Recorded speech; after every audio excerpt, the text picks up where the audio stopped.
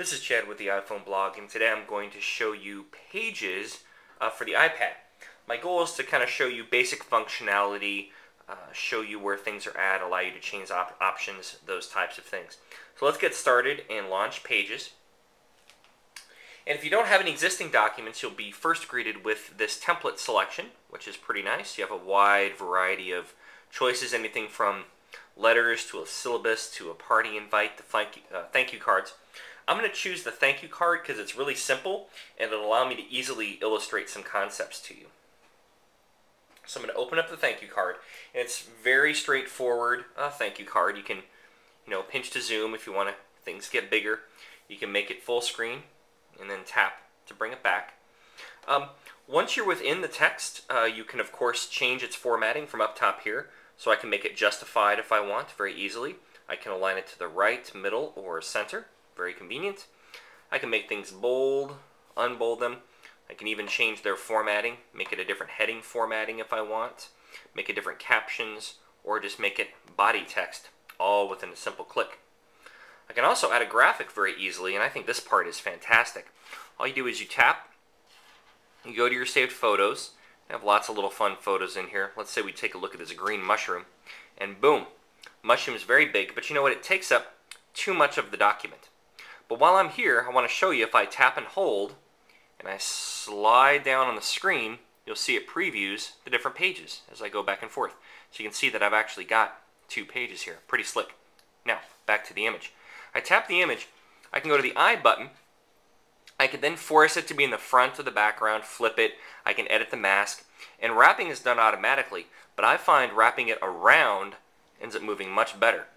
So now what I'll do is I'll resize the image, make it a little smaller in size, and what I do now is if I move it, you'll see it instantly conforms around the text. Just like that. It's beautiful. And if I move my image over here, it resizes to the right as well, accordingly. Very slick. Or I can even put it in the middle of my text, and I can resize to my liking. Make it bigger, smaller, and it wraps. Totally awesome. Especially if I justify the text. Let me kind of tap away now to look. I didn't really want to paste it.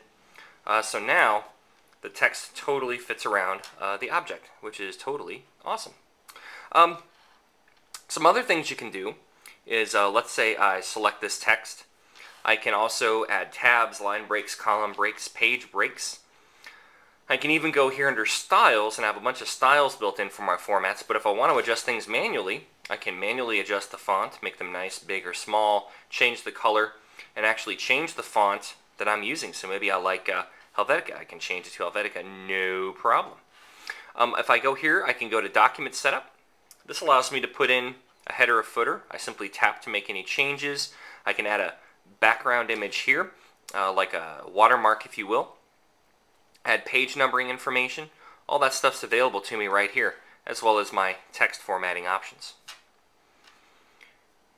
There we go. You can resize. You can see you have your tab markers and margin adjusters, as you can see here.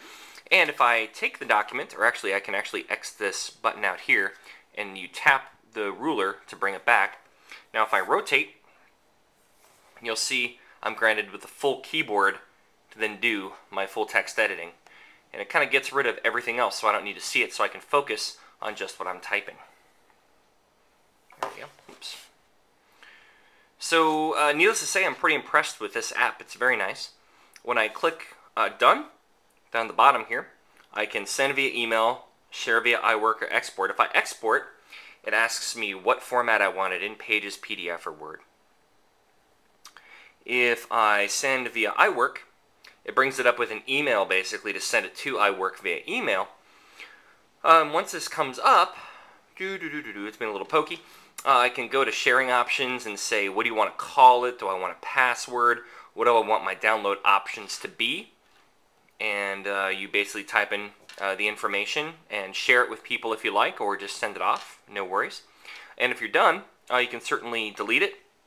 And you can go over here, and if you've set up any documents to sync with Pages, this is where you import the documents that you've set up in iTunes to come into Pages. It does not show up automatically. You have to select the document and import. That's how that process works. So in a nutshell, that is Pages for iPad.